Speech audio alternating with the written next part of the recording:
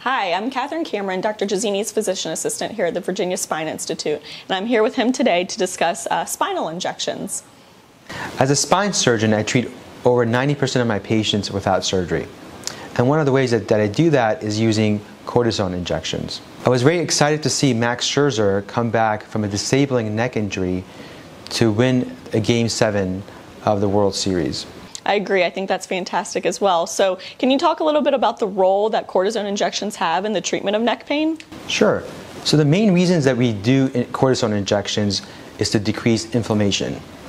Now the inflammation can be coming from the discs, from the nerve roots that go down into your arms and cause pain, or from the joints in your neck. And so it's very important for us to understand where the source of pain is so that we can properly treat it. So why would a patient consider having a cortisone injection with you? So there are three reasons why we would use a cortisone injection. One is to treat the pain. The second is to diagnose where the pain is coming from, or sometimes we do it for a combination of the two. So what should patients do to really maximize the effectiveness of the cortisone? So that's a great question, because cortisone takes about 48 hours to kick in. And so to help alleviate the pain in that interim period, I use a numbing medication called lidocaine to help reduce the pain. But it's very critical for patients to understand that this is a medication that will wear off.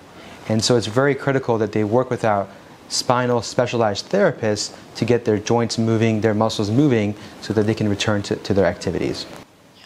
And a lot of times, Dr. Jazini and I get asked about the expectations of what it's like to get a cortisone injection. And so when you get here for the injection, you'll be welcomed into a suite where there's an x-ray machine and placed on your stomach. Dr. Jazini will use the x-ray machine in order to localize where the needle will be placed. And so first he's going to use some lidocaine, which is a numbing agent. And it is a slight burning sensation, but it will numb the area and make you more comfortable for the injection. And then he will do the cortisone injection, and after this, about 15 minutes later, you are free to drive home or to work and continue and resume your normal activities. So in closing, cortisone injections are a big part of the non-operative treatment that we have to offer to help reduce the pain in patients who have neck pain or associated arm pain. And if you have any additional questions or concerns, we always encourage you to give us a call and ask anything that you might have on your mind.